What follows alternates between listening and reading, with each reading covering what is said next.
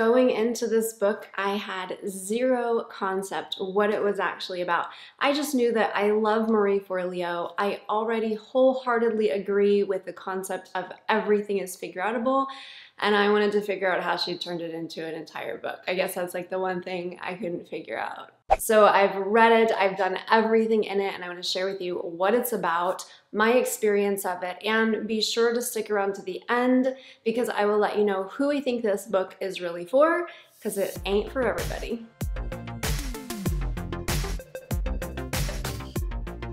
Welcome back, boss ladies and the few gents in the audience. If you're brand new here, hello. My name is Tara Wagner of exotara.us. I'm a belief breakthrough coach with nearly a decade experience helping women to crush their goals, not their soul. If that sounds like your jam, be sure to subscribe for weekly coaching to help you overcome your own limiting beliefs and the bad habits holding you back from your next level of success.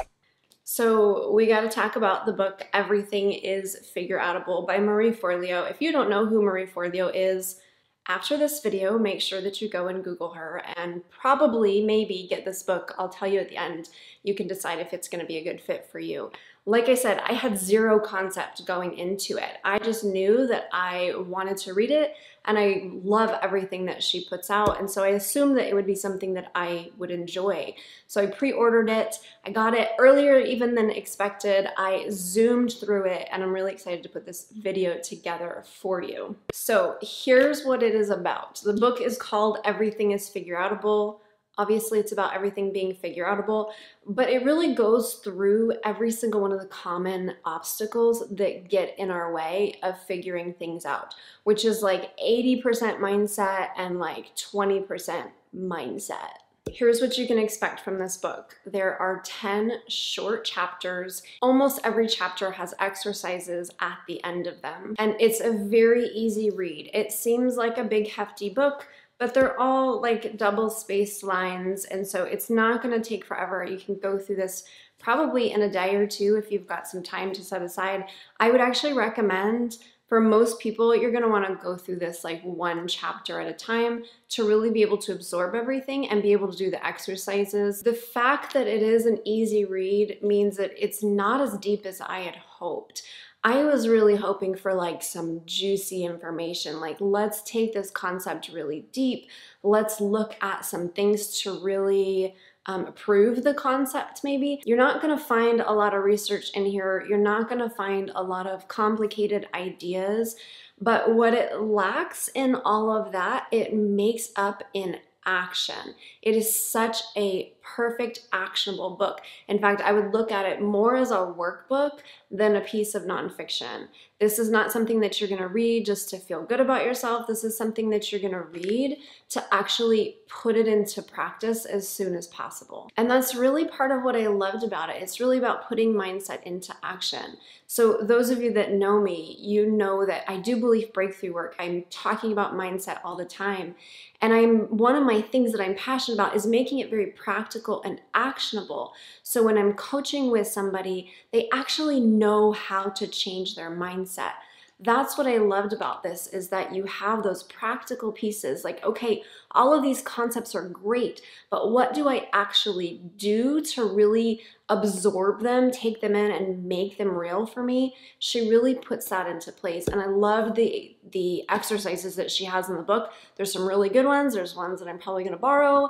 I really highly recommend when you're doing the workbook piece of this at the end of every chapter that you really play all out in it and go deep, because that's where the magic is. The book is great and it's inspirational, and it reads kind of like she would talk in her videos if you've ever seen her Marie TV videos. But the real magic is what you're gonna come up with as you're going through the exercises. So do not skimp on those. That being said, I won't say that this will help you to learn how to change your beliefs or change your mindset.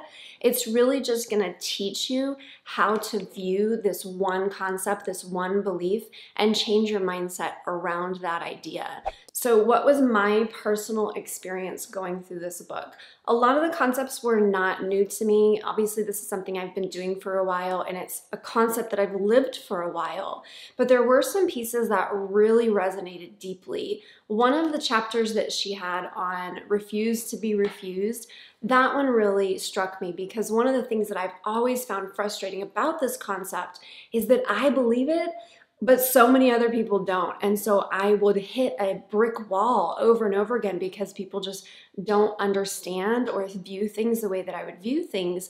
And I didn't really quite get how to get through to people. Like, how do I explain to other people that everything is figureoutable? And I really picked up some key nuggets in that chapter and just had some of my own aha moments as well, in terms of, like, you know, approaching things with maybe a little less frustration, and like the whole honey versus vinegar approach. I may have also been just a little bit hormonal, because there was a couple stories in that chapter that just brought tears to my eyes.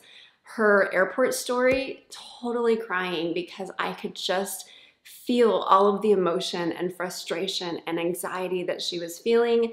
And the story that she told about the Liberian peace movement and the work that those women did just hit me in my gut, because we can feel like we are up against some major obstacles in our life, but when you look at people who are willing to do what those women did, to not be refused, it's just so inspiring to remember that most of our problems are first world problems, right? Like, they're not that big of a deal. And if we can look at it through that perspective and understand just how easy the problem actually is to solve compared to other bigger problems that are being solved every day, it can really give us the encouragement, the inspiration, and the motivation to do the thing. So who is this book not for? This book is not for somebody who is maybe struggling with other mindset issues and want to know how to overcome them. This book is not for anyone who likes a lot of proof, a lot of data, a lot of research to back up what they are taking in.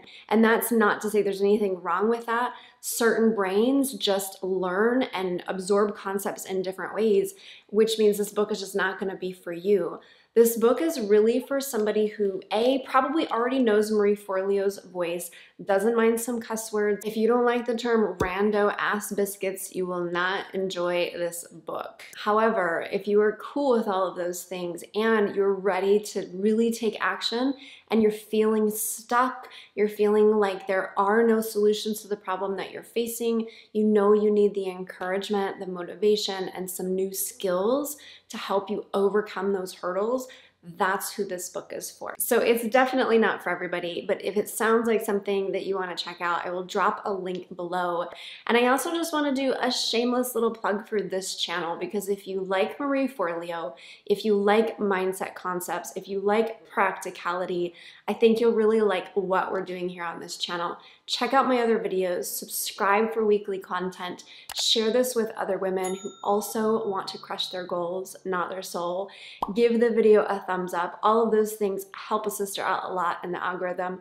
And then let me know below what your thoughts are on the concept of everything is figureoutable. Do you dig Marie Forleo? Have you read the book, and what do you think about it? Or who do you think it's best for? Let me know in the comments below. Fist bump if you watched to the end of this video. Thank you so much, and I will see you next week.